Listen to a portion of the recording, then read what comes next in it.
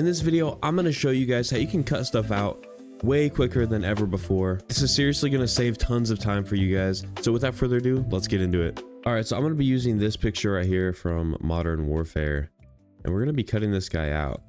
So, I mean, before you could either use the pin tool, which I'm sure you guys have seen, where you go around the whole body and whatnot, but that's kind of tedious, and that might work for some situations, because what I'm about to show you might not work 100% of the time perfectly, but if it does work, it's a time saver. So once you have your image, make sure it's selected on the right side in the layer section. Go up to select and remove BG.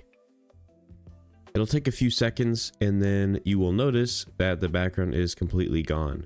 And honestly, I'm very surprised at how accurate this really is, because the background was kind of complex. Like right here, it kind of just becomes a lot of like mush. It even got the gun, which is the surprising part. But man, is that a time saver. So let's go ahead and try a few other pictures to see how good this thing really is. All right, we're gonna try this one because this one seems a little complicated, and I bet it'll mess up a bit. Oh my gosh, I keep deleting the background. I feel like it's not gonna get it because it's like all kind of the same colors over here. But let's go ahead and try it out and see what happens. Wow, to my surprise, it honestly did pretty good. I'm gonna show you how to clean it up a bit if you have little things like this. So one way you could do it is, you'll see over here there's already a mask on it, a raster mask.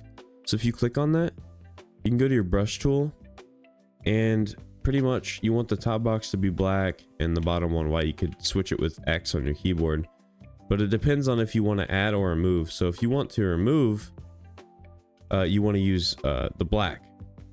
So make sure it's black. You can adjust your brush settings up here, and you can brush away the extra stuff you don't want. That's a way to do it. Another way you could do it is by using the pin tool. So you want to make sure the layer is selected. You want to go to your pin tool, and you want to just go around that part. This doesn't matter. Once you're outside of it, it doesn't matter if it's around the body or whatnot.